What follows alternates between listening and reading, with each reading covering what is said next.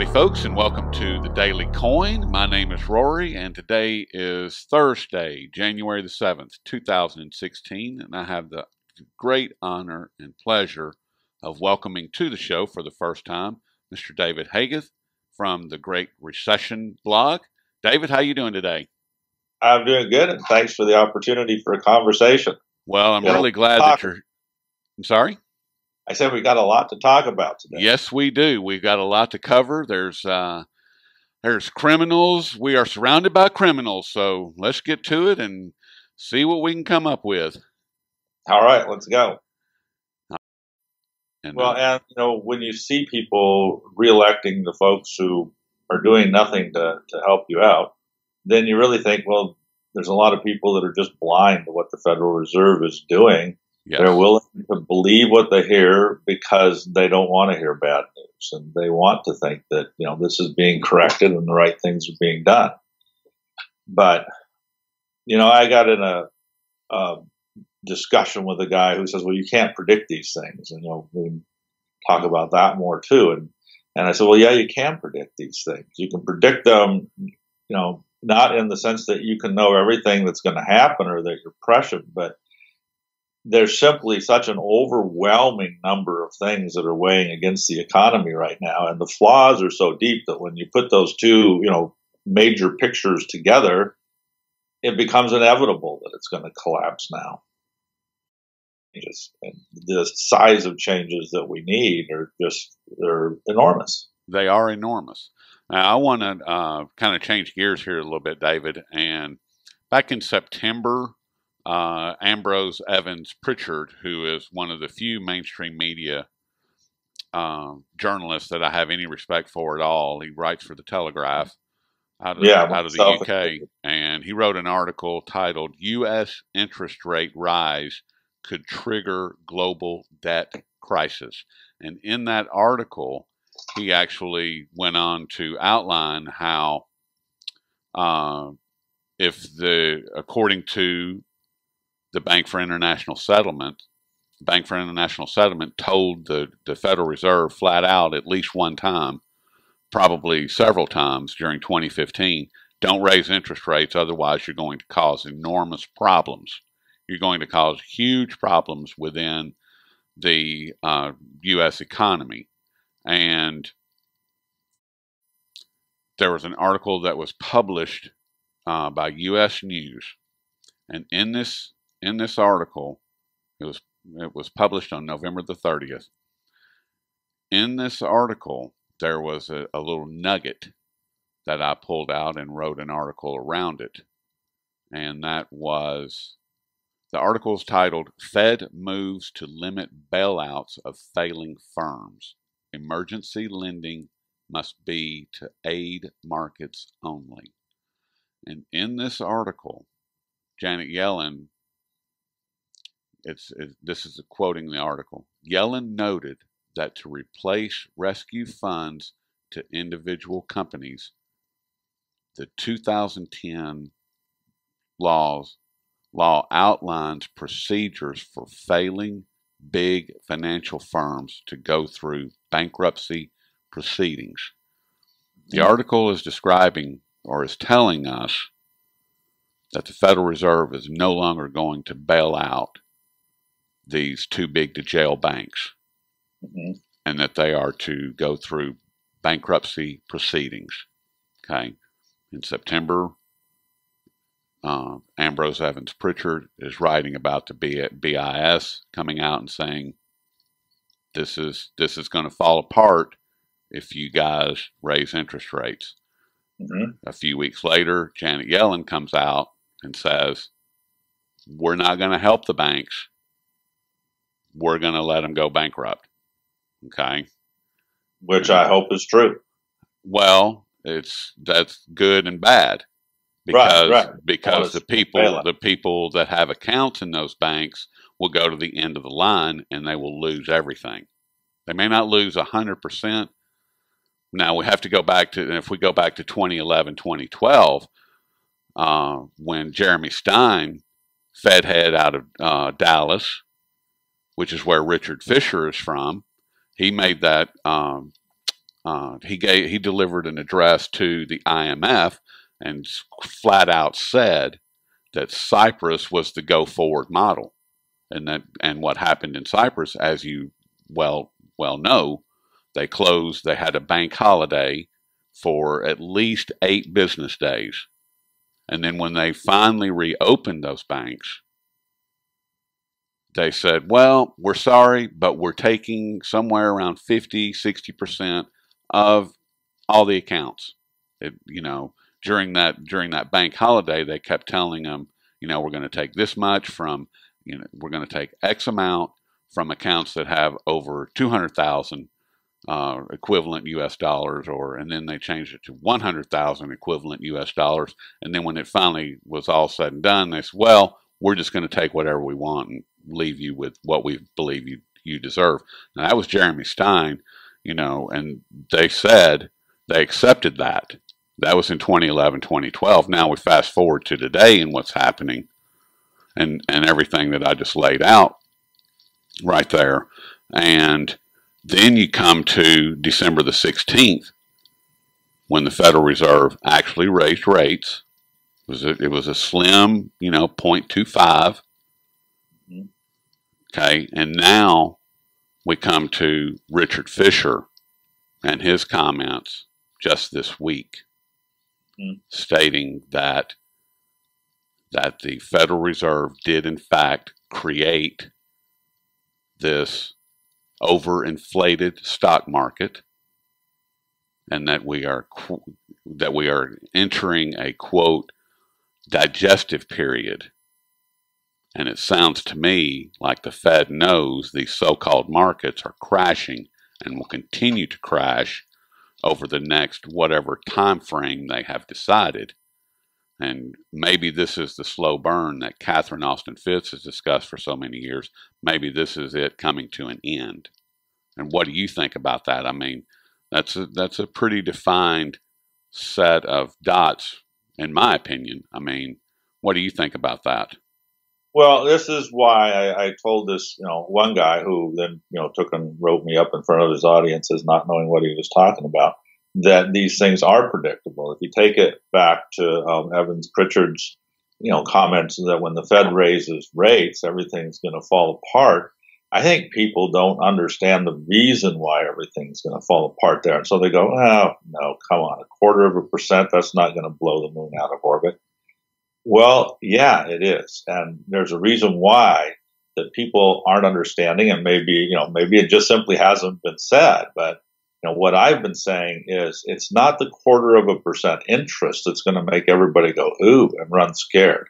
It's the fact that the markets have been running in reverse for years, where bad news was good news, because every bit of bad news meant that the Fed was going to hold off a little bit longer on ending its stimulus and on raising rates, right? So you get a little bad news and the market would actually go up, which was, seemed totally weird. But it was going up because the big money was in what the Fed was doing, not in whatever's happening out there in the economy in general. So if the news was bad economically and it meant the Fed was going to keep the money pouring in, well, that was more significant. So the market would go up.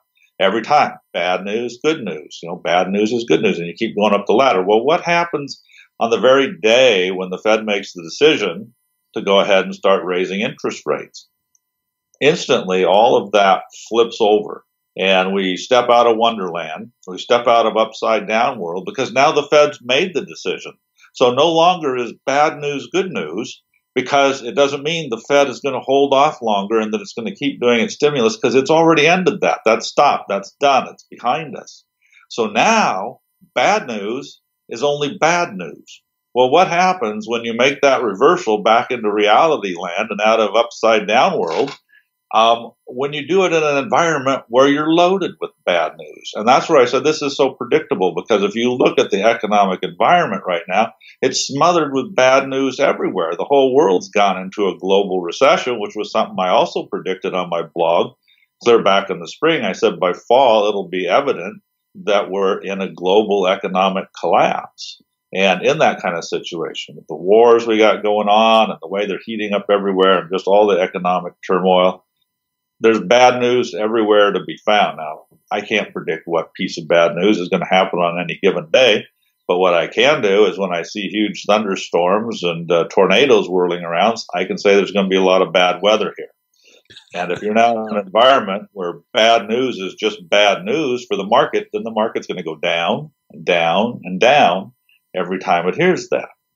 So, yeah, I think it was predictable that when the Fed raised rates, things are going to turn back into right side up world where bad news is just bad, and that means the market's going to go down. And, as you know, the market had a lot of levity in it, a lot of, hot air that was beyond what the stock should be valued at. So it's got a long ways that it can come down. And it's already started. Yeah. I mean, as we've seen, just in these first 3 or 4 trading days. Exactly. And the bad news turned out to be China. And, where I base my predictions on the Great Recession blog is to say that, okay, I look at trends. I'm not looking at charts and when lines cross. I don't care about any of that. What I'm looking at is what are the news trends that we're reasonably confident are going to grow into the months ahead. And certainly one of them was the problem with China, because that's predictable. China said it's going to slow down its economy. It wants to slow down its economy. Therefore, there's going to be bad news coming out of China. So China is one of the things that I said, could be that bad news that hits right after the Fed decides to get off of its stimulus program. And there it is.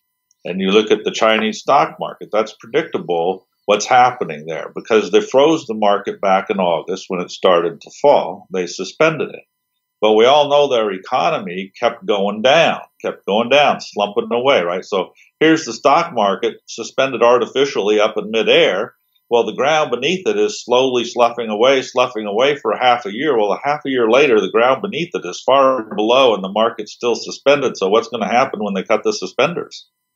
It's got to crash, and China basically has put itself in a situation where its market either stays artificially frozen, in which case it's not a market at all, or if they finally do decide to free it, as they're talking about doing now, it starts immediately crashing as everybody bails out to try to get to where the economy is beneath them, right? There's a lot of airspace between where the Chinese economy is and where the market was frozen. But now Richard Fisher said, don't blame China. That's right.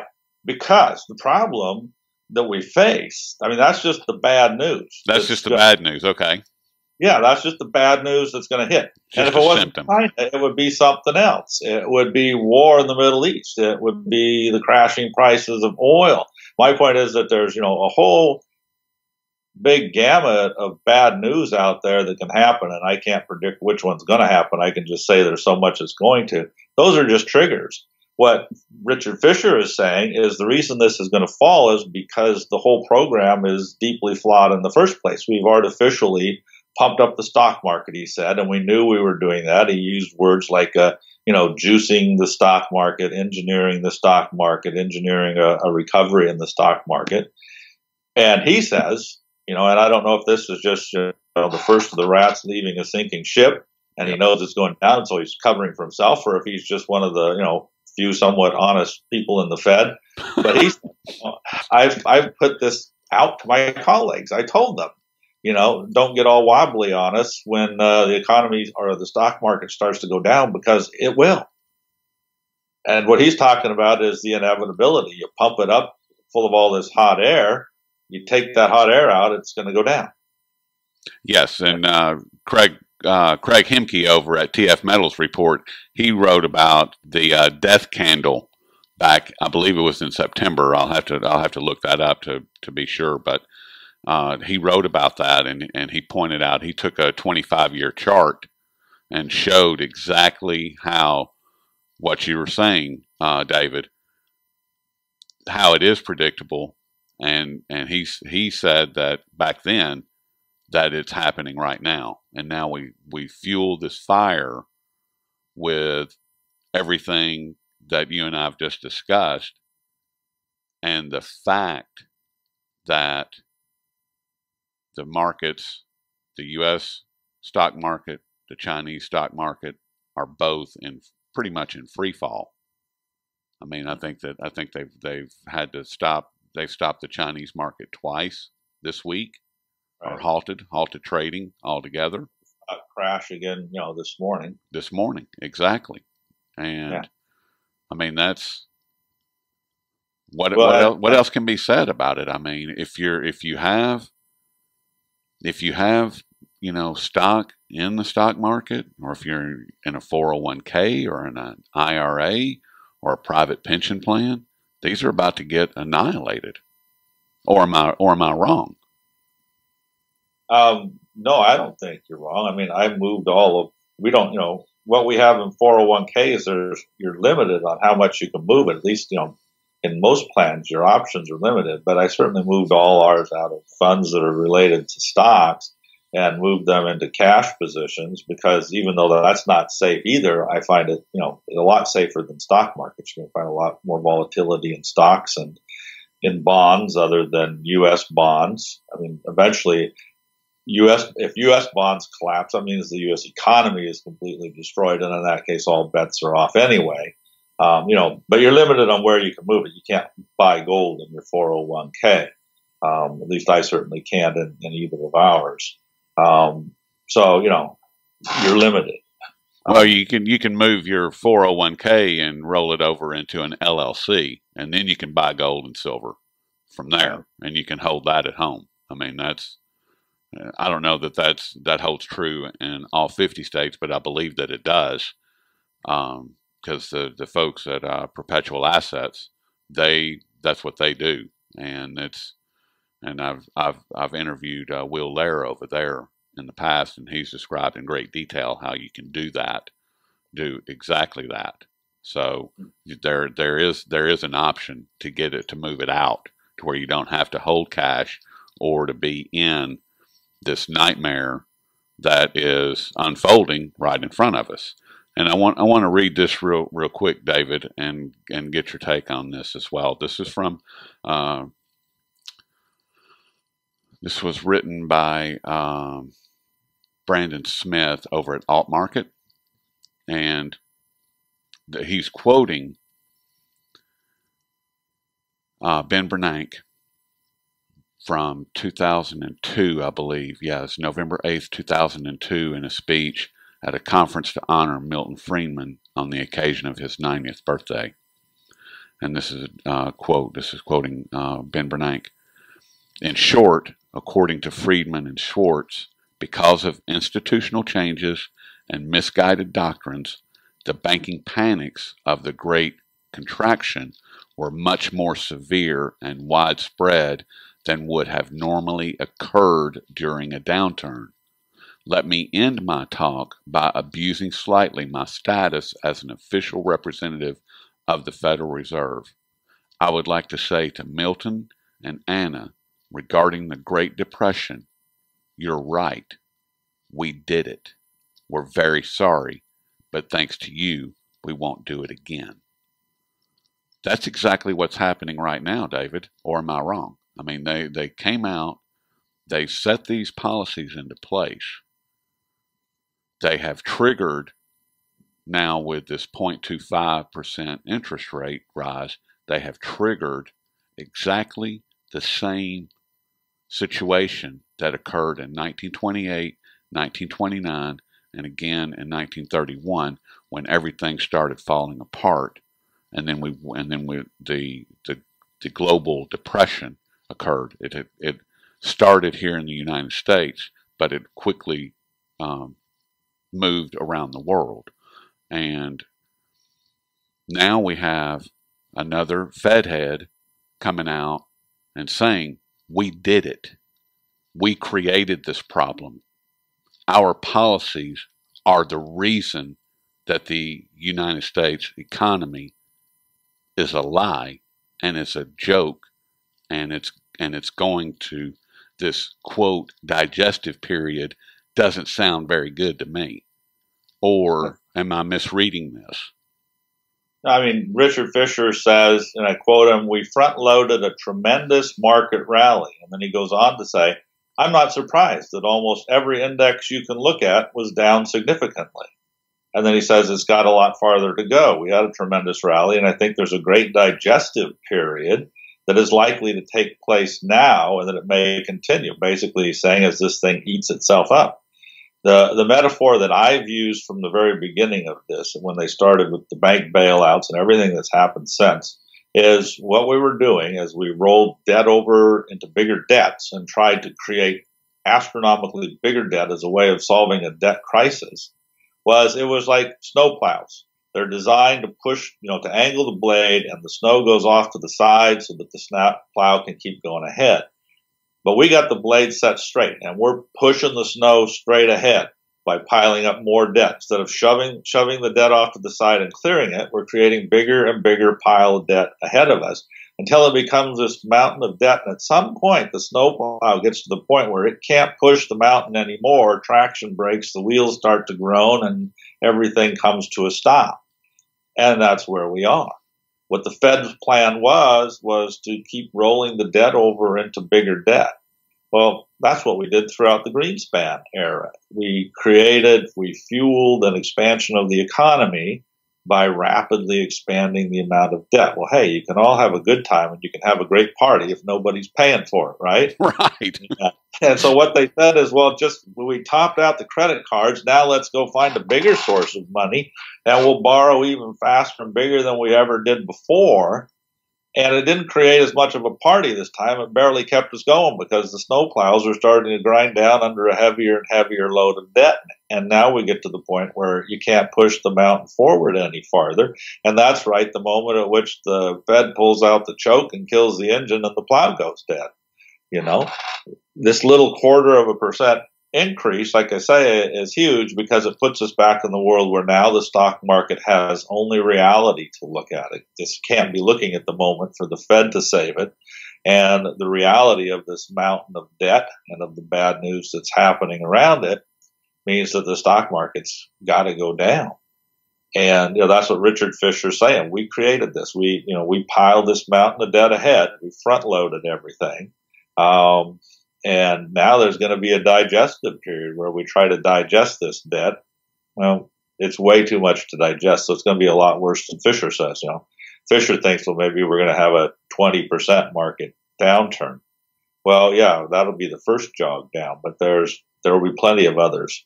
When a bear market goes down, one thing people need to realize is it doesn't go down in one big crash. You look at all the big crashes from 1929 onward. The market started turning downward before it crashed, kind of makes a rounded top, and then it goes over a cliff, and then it has a rally and bounces back up, and everybody's happy. Woohoo, we're done.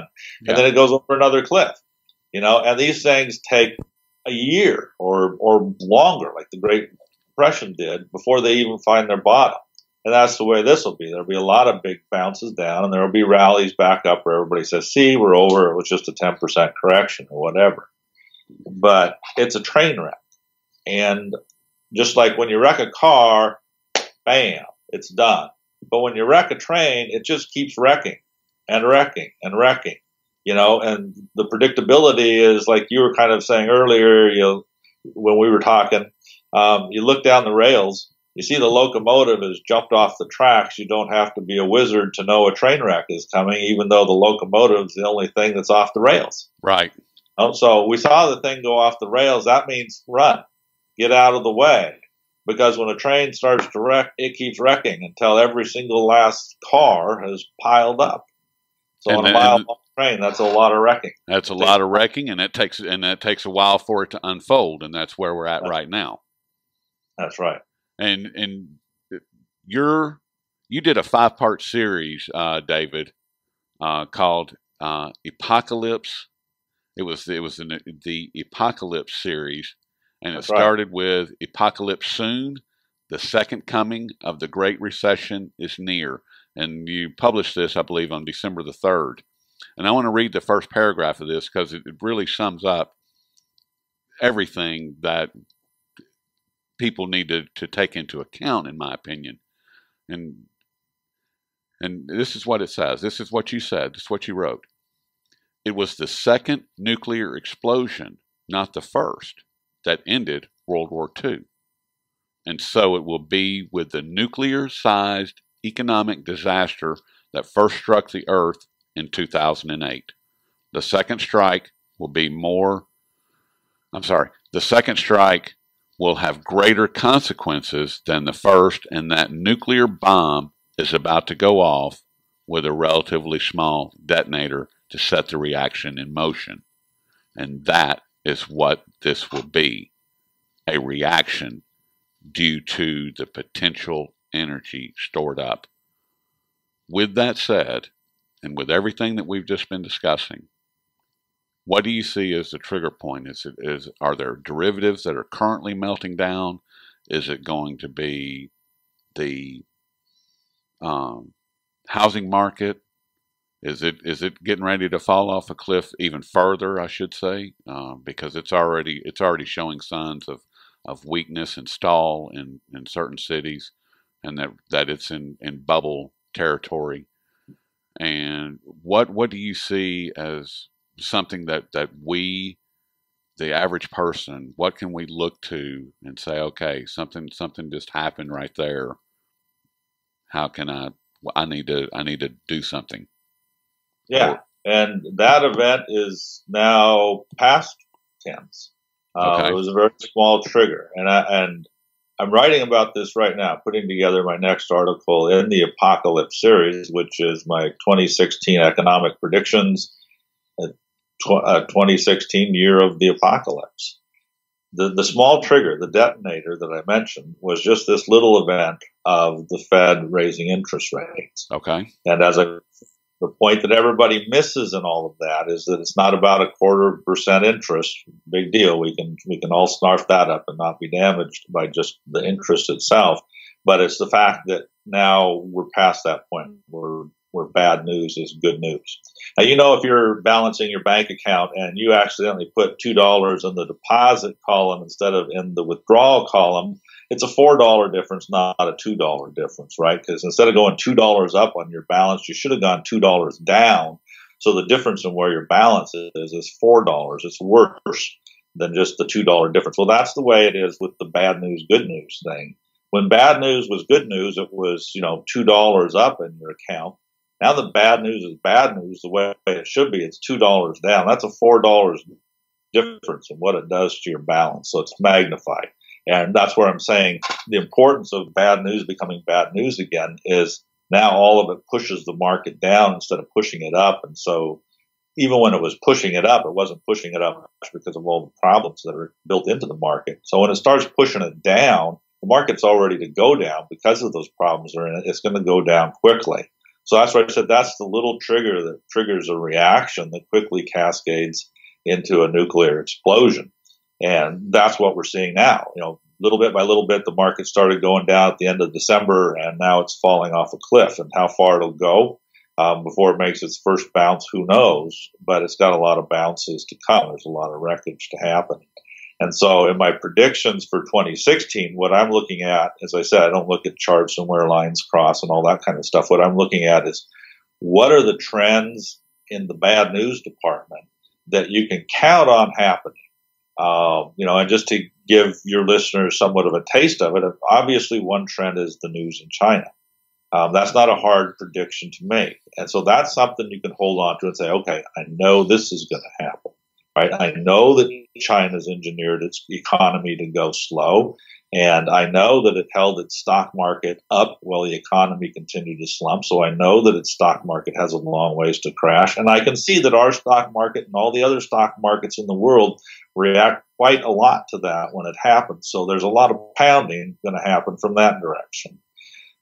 I know that auto loans have become ridiculous. Yes. We know the auto industry crashed last time around when the economy crashed. Well, since then, we've gone from this point where maybe 1 in 10 auto loans was 6 years or longer to where 50% of auto loans are 6 years or longer. And most auto sales aren't even sales, they're leases. So there's a lot of room there for an even bigger crash in the auto industry than the one we saw the first time because it's all more precariously perched. Just like we made loans crazy with the housing crisis when it happened, when it was building up in 2005, 6, 7. with more and more ridiculous terms of credit. We've done that with auto loans. And so you've got this big overhead that doesn't have a very good basis of support on it. And that could come down. And, we've repeated the same mistakes that we have with housing, where the biggest problem with housing, what to me was the clue as I looked around and I said, back, in 2007, I said, how are people affording all these McMansions? Where's this money coming from? Who are all these rich people? Because they were building them all around me. And I'm like, I don't know that many rich people. And I realized, well, the reason they can afford it is because of these adjustable interest loans is a big part of it, right? They get in at an interest rate they can afford because they could never possibly afford to buy this house with real interest. But with the teaser rate, they can get in and they can minimally make those payments. Well, in 5 years, it's a time bomb, except that everybody thought and believed, well, the price of houses is going to go up.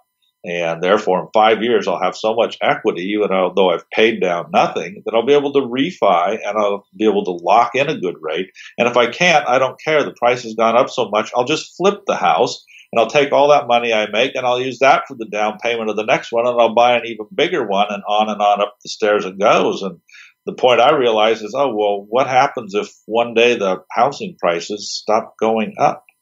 And then the adjustable rate loans start coming due and you can't resell the house for enough to make that payoff. All of a sudden, the whole thing starts to collapse and unwind, and that's exactly what happened. Well, we've repeated all that, so that can come down too. I don't think it's going to start in housing this time. I don't think it's going to start in auto loans. I think that it's going to start in the stock market and that it's already started there. But this is what I was predicting, a few months ago, is that it would start in the stock market this time because that's where we built up the biggest asset bubble. Last time we built it up in housing with ridiculous terms of credit there. This time we created all this ridiculous credit and we used it to buy stocks and to buy bonds. So the things that are going to crash first and worst are going to be the junk bonds and the stock market. And we've seen junk bonds starting to unravel. It's looking like a catastrophe unfolding. We're seeing that starting to happen in the stock market too. But as those things go down, banks get weaker, unemployment starts going back up, then people can't afford to pay their house loans. So then the housing market comes down again. People start walking away from the cars they never put a down payment on in the first place because we repeated all of that ridiculous credit terms. So they walk away from cars like they did the last time, and the auto market goes down. So you see the whole thing go down again because all we did was push it straight ahead. We didn't do anything to deal with the structural problems that were underneath by basically not building an economy based on debt. Seeing this and what you've just described, David, is what I was pointing to or alluding to a moment ago when I was saying that, Janet Yellen has instructed the too big to jail banks to file for bankruptcy. And as they file for bankruptcy and their crony friends scrape the wealth off of the top of this dead entity, it's been dead for 15 years. Mm-hmm. As they scrape that off, then they start taking the accounts of the people that have money in those banks because that's the only thing that's left. Yeah. And those people are pushed to the back of the line, right? Mm-hmm. Because that's the way that bankruptcies work. That's the way that they set the laws up to be in their favor. So I think my personal opinion is that the raise in interest rate, and they've said they're going to do more this year. If they do, in fact, follow through with that, and we do see more interest rates throughout 2016, that is going to push them over the edge, or won't it? I mean, because if there is another interest rate rise from the Federal Reserve, mm-hmm. will that not push these guys to the brink of disaster? I don't think that we're even going to be able to get to that point. Peter Schiff was saying, he's kind of a perma-bear, has been saying for a long time, well, the Fed isn't going to raise interest rates. The Fed isn't going to raise interest rates. And I said, yeah, it is. The Fed's going to raise interest rates. And the reason it's going to do it is because it desperately wants to prove that its program worked. I said, however, as soon as it raises interest rates and we step out of Wonderland and back into reality world, the whole thing's going to start going down. And I think now that they've made that switch, that it's going to go down faster than they ever imagined. And they're never going to get to that point where they have the ability to raise interest rates again. They're going to soon find themselves scrambling, hoping, they're going to find themselves in this trap where they've got to lower interest rates again if they want to use their old model to save things, but they can't because they know if they lower them, that just admits their whole program caved in and didn't work. They're going to be in a real quandary, and I'm not sure what they're going to do. Maybe they're going to tell us we all need to go to negative interest rates like part of Europe has done, where we'll charge you to keep your money in the bank, and we'll get your money out of the bank that way by charging you interest on it for having it in there. Yeah, I mean, and that's already been discussed. Yeah, and I think that would be more likely than that they would actually increase interest rates. But they're going to have a lot of egg on their face no matter what, because they're not going to be back in a situation in March, I don't think, where they can even consider raising rates. It's going to be a scramble to figure out what do we do with the disaster we've created. As Fisher said, well, he said, front loaded was his words, this enormous rally in order to accomplish a wealth effect. And he wasn't surprised to see it all come down once you stop putting that energy into it. And so he anticipated a 20% drop. Well, in a 20% drop, and he's a Fed official, is the Fed going to raise interest rates in the middle of that? Probably not. But what its program will be, I don't know. If it, gets money out of you, it's probably going to be from going negative and, basically charging you to keep your money in the bank. Which, if you have money in the bank right now, shame on you. That's all I can say. What happens when they do that? Well, if they go that route, well, then money leaves the bank in a hurry. So can they even do that? And why would you keep your money in the bank if they're going to charge you interest to have it in there? So I don't know really how they're going to try to get their way out of it when it comes. That's their headache to figure out. What I can see is that it's going down and why it's going down, and what I'll be talking about in my next article about the apocalypse is what are the trends that you can identify that are pretty clear for the upcoming year. They're going to be putting pressure on the market. Well, that's good. I'm glad to hear that you're going to outline some of that, because I think that a lot of people will be very interested in reading that. I know that I will. And I hope to have it up on the Great Recession blog probably by tomorrow. Okay, and we're recording this on Thursday, January the 7th, 2016. And David, I'm happy to say that you're my first interview for 2016, and this has been awesome. We've been speaking with David Haggith of the Great Recession blog, and where can we find all of your great work at, David? Okay, so that's thegreatrecession.info, and that's where I'll be posting the next apocalypse article, which is 2016 economic predictions, the year of apocalypse. That sounds great. We will certainly direct people towards that, and it's been a real pleasure speaking with you, David, and I certainly appreciate all of your time today. This has gone on much longer than I ever anticipated, but it's been really great because you are a wealth of knowledge, and I look forward to speaking with you again in the future.